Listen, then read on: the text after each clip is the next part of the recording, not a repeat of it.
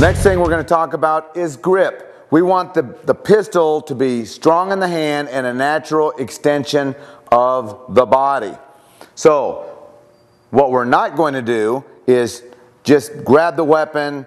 I heard once, like, as you're shaking hands. Well, that could be an L grip. That could mean making an L with my hand and then placing the weapon in there. And if I draw an imaginary line through my sights, it's on a parallel line with my arm. Instead, what I want is a V grip. I make a V with my hand, and I dig the base of that V up high under the back strap. I'm even going to try and get a little flap over with the skin, just like that. And this is called a V grip. If I draw an imaginary line through the sights, it goes straight into my arm. My thumb is in line with the bore in the sights.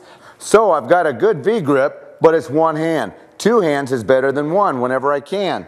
Why? Because I can get more skin on the uncovered panel of the gun here, of the grip.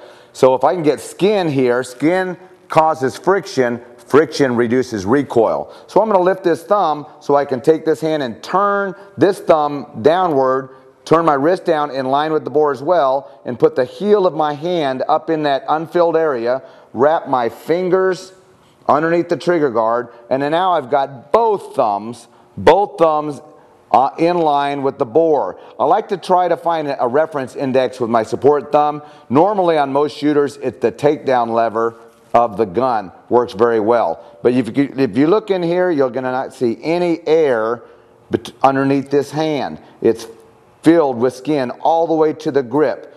So now I've got a really good, strong two-handed grip, and my thumbs are still pointers. Hey, you, and you.